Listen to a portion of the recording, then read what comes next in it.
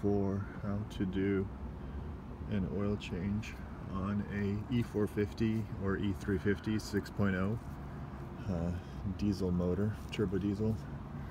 So here, right there, is going to be your drain for the oil.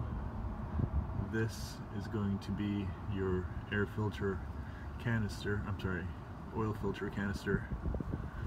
It's going to be one of those paper filters that goes inside here, and then there's going to be a rubber seal that you're going to have to replace around there.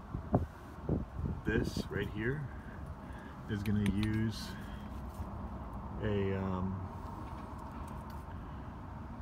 36mm socket, and then your drain is going to use a 19mm socket. Make sure you have a container that can hold at least 15 quarts of oil. So guys, first thing, you're going to loosen the drain. What's nice is that you don't even have to lift this thing with any kind of jack or anything, because there's plenty of clearance underneath. So go ahead and just break it, and then just by hand you're gonna loosen it this way. Make sure that's open so that it doesn't start going all over the place, and then go ahead and take this out.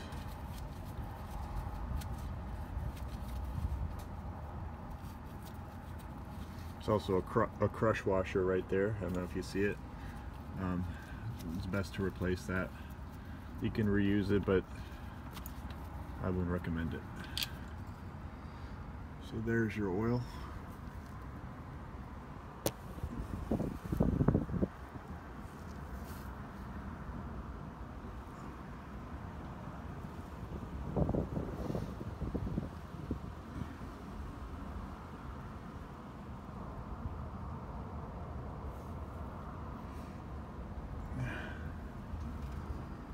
Doesn't look too clean, actually.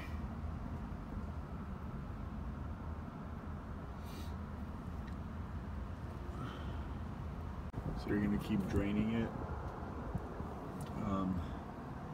Let it drain all the way. Probably will take a few minutes for it to drain. It's going to start raining here in a bit, so I'm going to try to finish this up before then.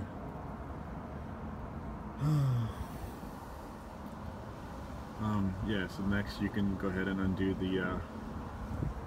the actual oil filter canister compartment. What's actually nice also, guys, is that the drain plug has a magnetized tip so that it collects all the metal particles at the bottom of the oil pan. So you can just go ahead and stick it on in the bottom so you don't lose that thing. Next, so we're undoing 36mm socket again for this oil filter container.